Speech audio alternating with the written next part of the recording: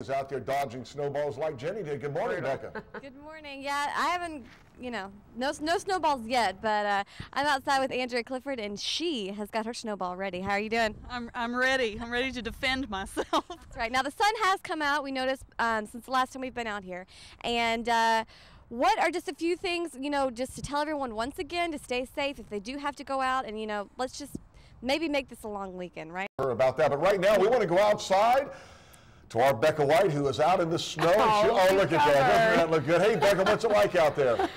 Well, for being the first snow of 2010, it's still coming down, and who knows what we're going to expect. But you can see behind me, there's not much movement.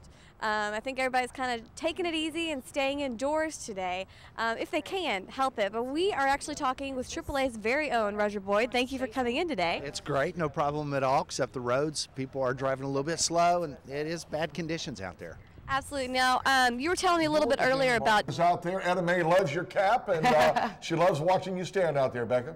I know, I heard. She is right, though. Why do we send me out? But, whatever. But once again, we're outside, 2010, first snow of the year, and it is really coming down. I mean, I'm sure you can see on my hat and on my jacket, on my coat, it is really coming down, but, and on my eyelashes, yes.